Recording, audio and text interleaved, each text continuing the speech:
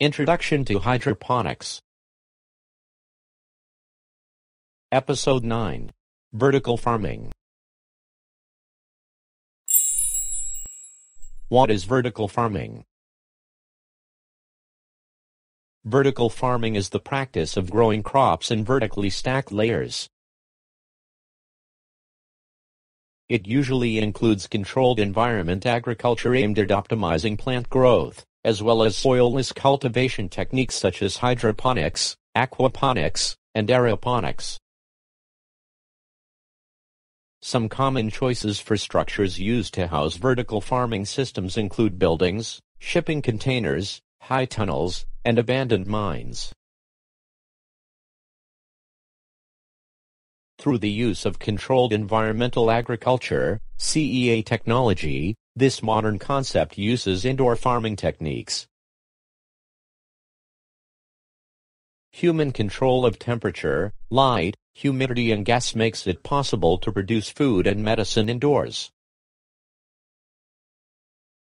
In many respects, vertical farming is similar to a greenhouse, where metal reflectors and artificial lighting enhance natural light. How vertical farming works. There are 4 key areas to understand how vertical farming works. 1. Physical layout. 2. Lighting. 3.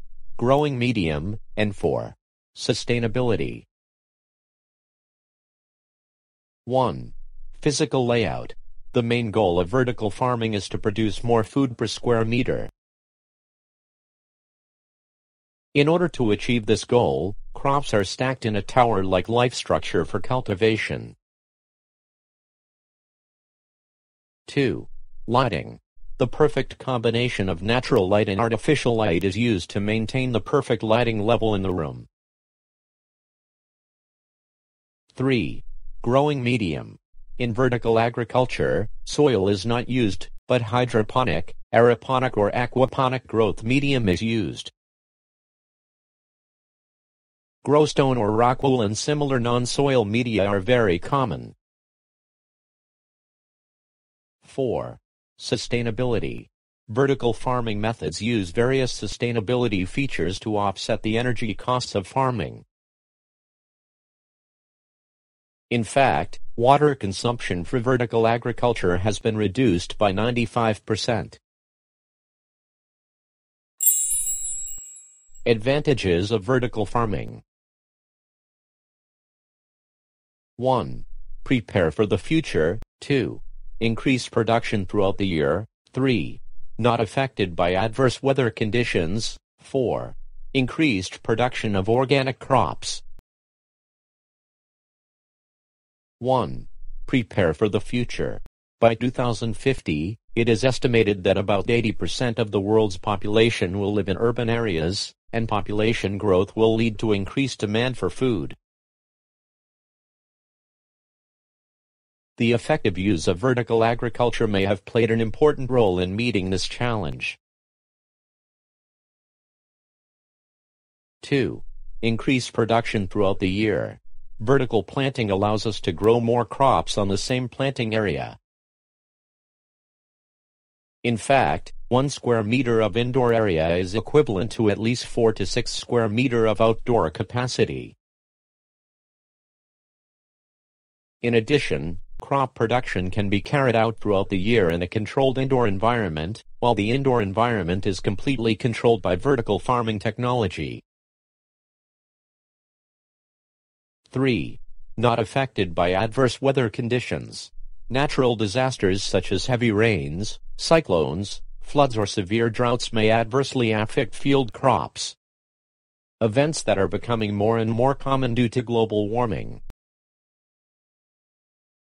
Indoor vertical farms are less likely to be impacted by adverse weather, which allows greater certainty of the annual harvest. 4. Increased production of organic crops. Since crops are produced in a well-controlled indoor environment without the use of chemical pesticides, vertical planting allows us to grow pesticide-free and organic crops. Limitations of vertical farming. 1. No established economics. 2. Difficulty in pollination. 3. Labor costs. 4. Too much dependence on technology. 1. No established economics. The financial viability of this new farming method is still uncertain. The cost of building skyscrapers for agriculture, plus other costs such as lighting, heating, and labor, can easily exceed the benefits we get from the output of vertical agriculture. 2. Difficulty in pollination. Vertical farming is carried out in a controlled environment without insects. Therefore, the pollination process needs to be done manually, which will be labor-intensive and costly. 3. Labor costs. Due to the high energy costs of vertical agriculture, labor costs are concentrated in urban centers with higher wages, and more skilled labor is required. Labor costs may even be higher. However, the automation of vertical farms may result in the need for fewer workers. 4. Too much dependence on technology.